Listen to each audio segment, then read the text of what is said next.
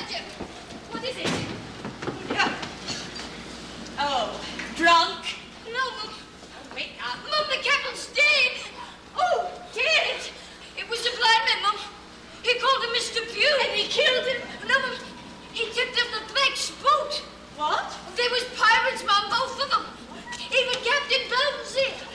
They're both Captain Flint Smith. The Black Spot? Pirates? Oh, God in heaven, boy, what are you talking about? Ooh. The Black Spot. It means you're called for. Oh, it must have been the fright that killed him. He died of fright? Oh, they're after his sea chest, Mum. His old sea chest. Oh, well, I'm after 3 weeks' food and lodging what he owes me. He's not likely to pay it up now. If there's anything in that sea chest that rightfully belongs to me, I mean to have it. Pirates or no. Just wish your poor father was still alive. Mother, what time is it? The Lord gave me a stupid boy. It's almost 10. What do you want to know such a thing for? Because there's some writing on this here black spot. What does it say? It says you have until 10 o'clock. Oh, they're coming back from me 10. Oh, well, then you'd better run, Jim. Run and get help. I'll go fetch the sea chest. Hurry now, boy, quick.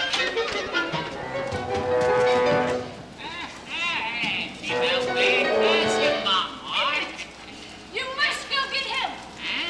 Go get Dr. Livesey. Oh, he's dead. What? Pirates killed him. Pirates? Yeah, Oh, God. coming, Mother.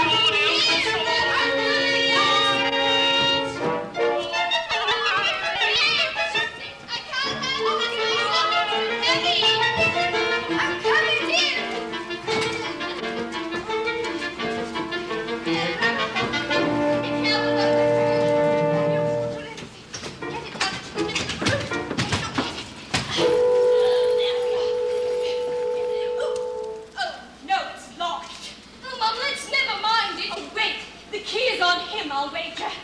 You go have a look. Oh, it's round his neck. Oh, well, then we'll have to get it off him. Oh, but who's going to touch him, I wonder? Oh, good old boy. I'll give it just a rip. It'll come off right away. Oh, thank you. We'll see if it fits. Oh, God, it fits. There. Well, where's the money? Why, there's nothing in here but papers. Oh, it's almost 10, Mother, hurry. Wait. Now I found a bag. I'll show them what kind of a woman I am. I'll have only what's owed to me and not a farthing more. 1 1/8 for 1 week's lodging. Mother, listen, 1 1/8.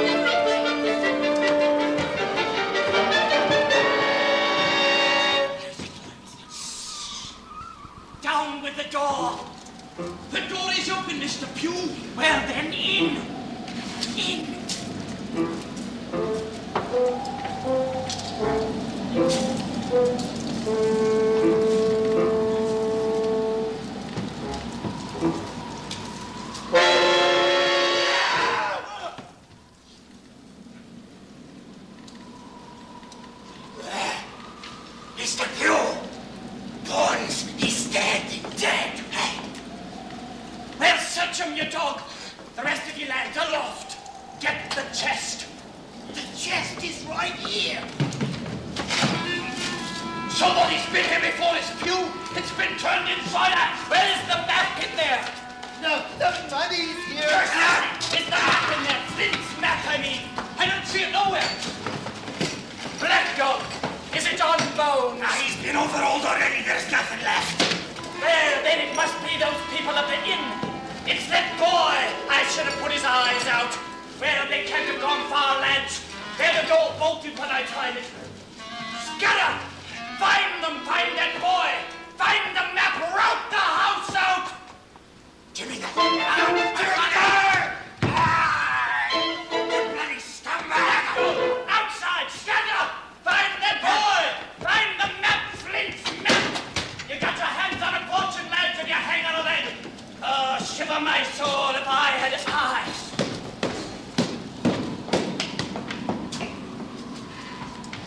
Take me off, Pew! There's no one here. Well, if you have the pluck of a weevil in a biscuit, you find him still. Hey, here we've got the doubloon. Curse the doubloon! Flint's map! Take the money. Stop the squalling. Squalling! Well, I'll give you a swallow for Jones of these, you condenser! Coward! Get this thing from him.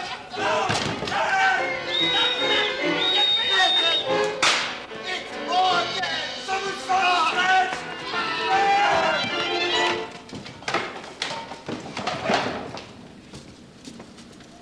Johnny!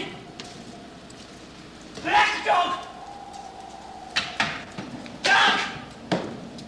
Well, wait for me!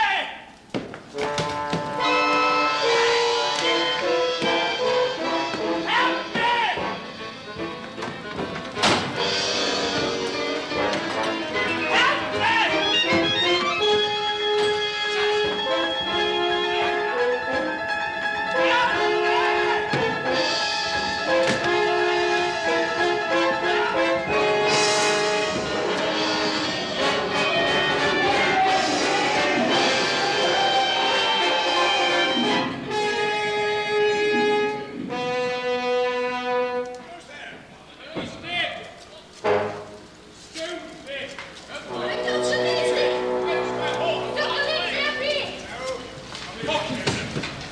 Hello, Hawkins.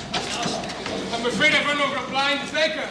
He ran right into my path. Oh, it was no beggar, Doctor. What? It was Pew, the pirate. You? Oh, he would have put my eyes out. Gee. And Mother's... Mother... Mrs. Hawkins. Oh, Doctor, I'm so glad to see you. Are you all right? Oh, yes, I'm just a little chip.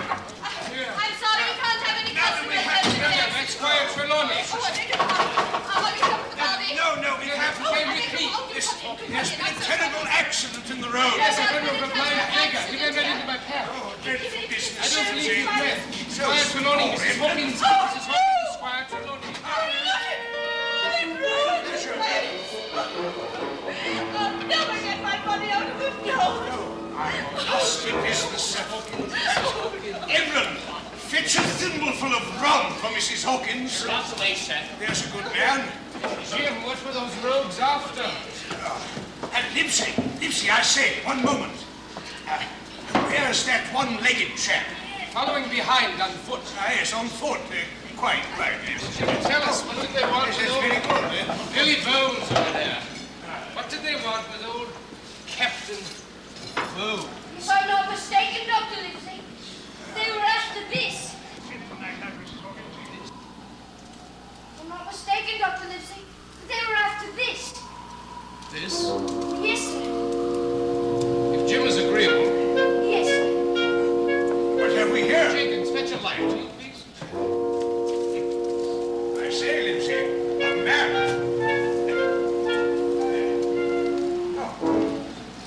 J.F. is Mark.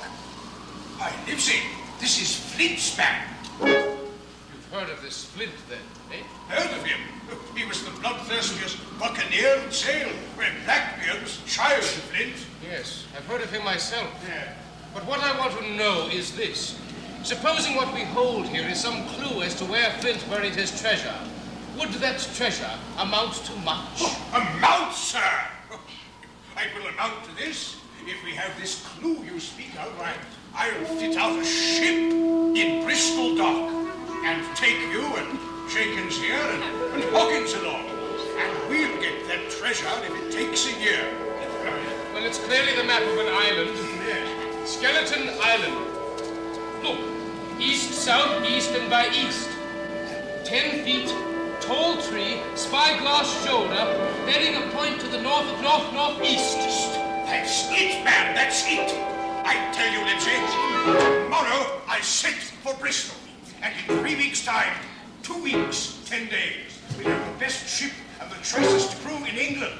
Right, Hawkins here should come as cabin boy. Oh, Swire, I don't know whether I can. You'll make a famous cabin boy, Hawkins. Trelawney, I'll go with you and so will Hawkins. There's only one man I'm afraid of. Who's that, sir? Name the dog. It is you, sir. For you cannot hold your tongue. We are not the only ones who know of this map, sir. The rogues that attacked the inn tonight know full well that we have this map. Begging your pardon, sirs, if I'm interrupting. It's the one-legged man. Jim, this is the man who saved your life. Oh, no, sir, the lad's dead right. Dead right. Count me legs any way you choose, there's only one of them. He saved my life. Well, Yes, it was he who told us you were under attack here by pirates. But I sent him in Jenkins. Mr. Silver got to us before England, Jim. He keeps a public house in Bristol, and he overheard these rogues plotting the whole thing. If it hadn't been for Silver, we'd have got here too late. Silver, come. I'd like you to meet Hawkins. Jim Hawkins. hey, Jim Hawkins, eh? Well, the pleasure's all mine. The pleasure's all Long John Silver's entirely, boy. I'm sorry, Mr. Silver. I mistook you for somebody else. Well, that's all right then. You're a real trump, Hawkins, gentlemen. This Hawkins is a real trump, eh? Now, Jimmy, did I hear you talking of a seafaring voyage, or did I not? Oh, easy, Captain, easy. Gentlemen, meet an old friend of mine, Captain Flint. With pleasure.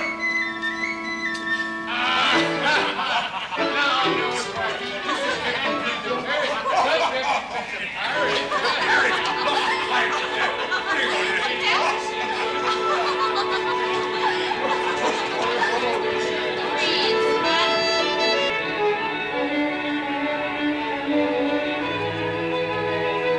It was longer than the squire imagined before we were ready for the sea, and it was too long for we all together. I lived in a sea dream all the while, and made that island the most wonderful and changing of prospects. So the weeks passed, until one fine morning there came a letter from the squire in Bristol. Dear Lindsay, it read, the ship is bought and fitted.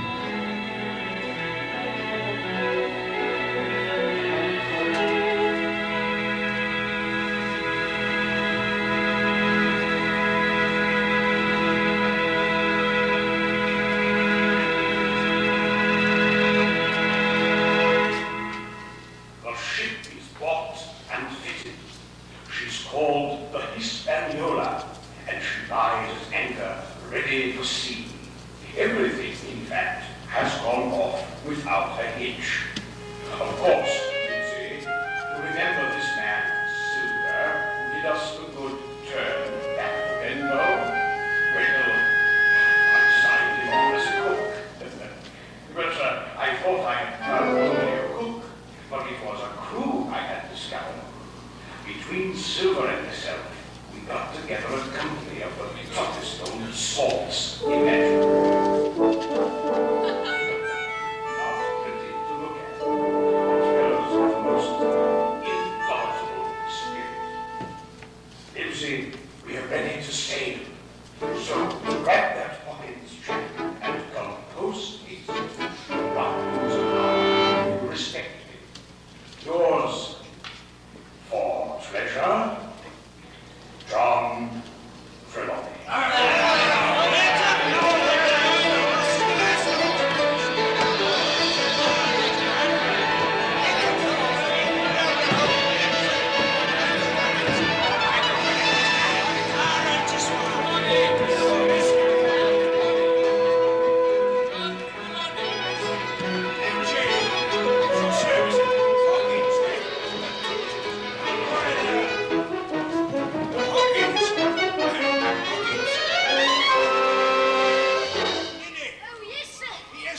says he isn't ninny with all ninnies.